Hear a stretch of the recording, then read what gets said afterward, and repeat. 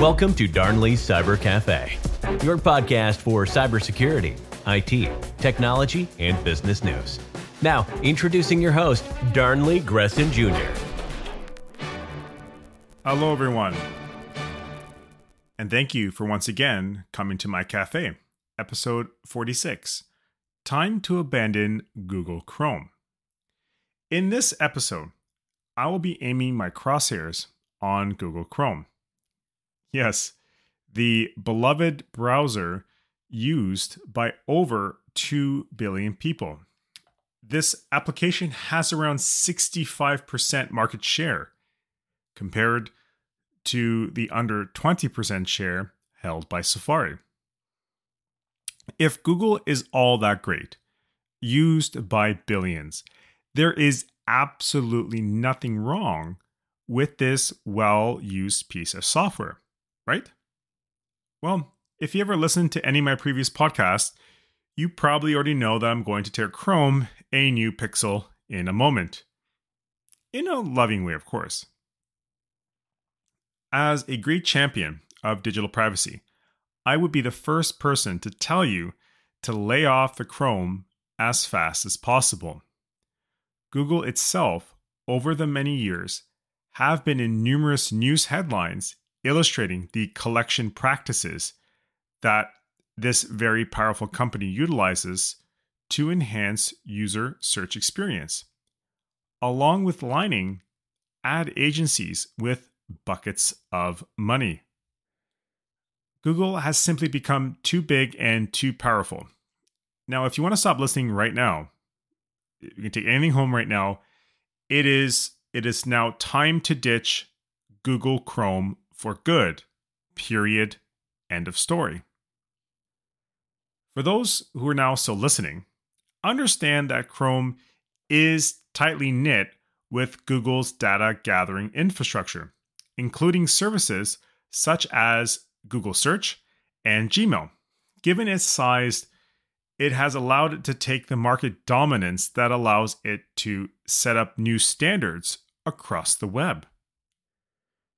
Chrome is Google's most powerful data collection tools, and with 65% market share, you cannot even begin to fathom the amount of data this application is really collecting on a daily basis.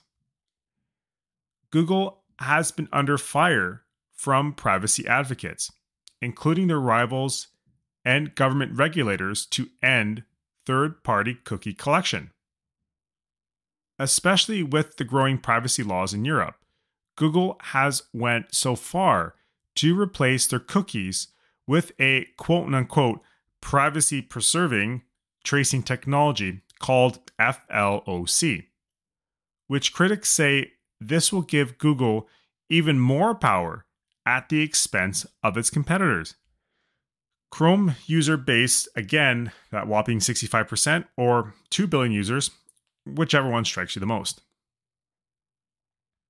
Now, according to a report from Apple's iOS privacy labels, Google Chrome can collect data, including your location, search, and browsing history, user identifiers, and product interaction data for quote-unquote personalization purposes. Google even graciously allowed their users the ability to save your bookmarks and passwords to your very own Google account. Now, unlike rivals such as Safari and Firefox, Chrome links its data to devices and individuals. Now, for those who have said to me over the many times, over the many years, well, Darnley, this is okay.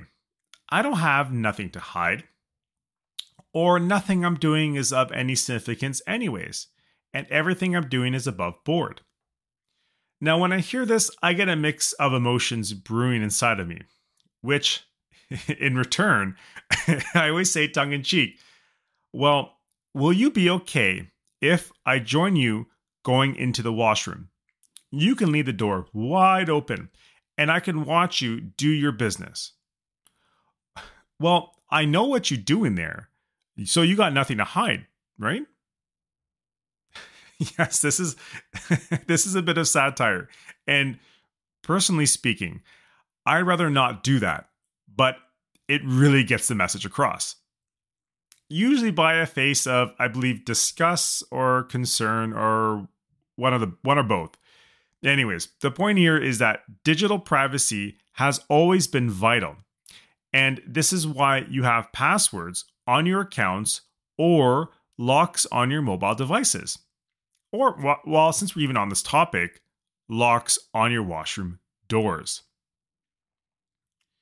Now, our increase of digital online presence and internet activities threaten our privacy, as this information is at risk every single day. This is why our privacy is important, ever more so ever than before. When critical data gets into the wrong hands, significant damage can occur. From a hack at a multinational organization can put valuable information to both threat actors and or competitors.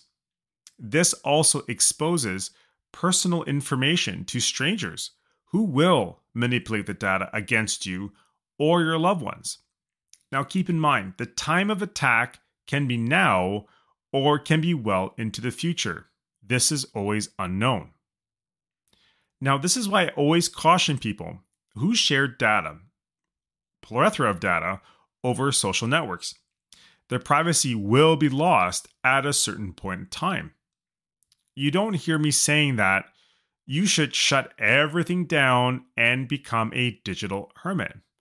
No, you are still welcome to use social media and the internet to your liking. However, always have a certain mindset on the amount of information you share.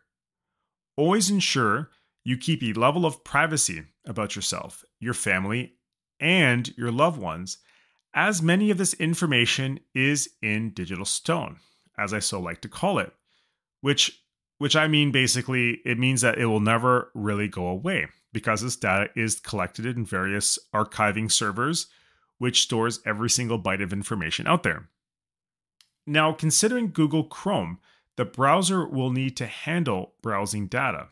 It can also siphon off large amounts of data about your activities to Google.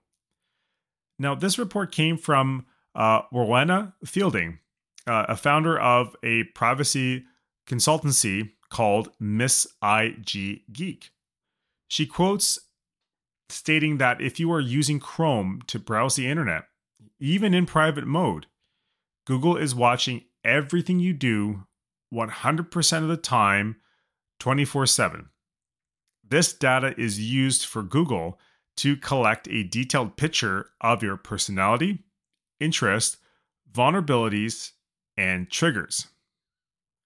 Once you connect your Google account to Chrome, more information from other Google products, including Gmail, can paint a very accurate picture about you. Now, Chrome data can be used to geolocate your history from Google Maps, the metadata from your Gmail usage, which also includes emails you send and receive. Also, who you interact with both offline and online, the apps you use on your Google Android phone, and apps you download with Google Play, and also the purchases you make in Google Pay. This paints a very accurate picture of yourself to Google, like it or not. Again, do you still have something to hide? So let's be honest here. Even from the horse's mouth, Google has said its privacy and security has always been at the core benefits of the Chrome browser. Things from safe browsing that protects phishing and malware, and additional controls to help manage your information in Chrome. Now, but what does this really matter? What does not change is the level of data collection possible, along with Google's dominance and ad-driven ecosystem.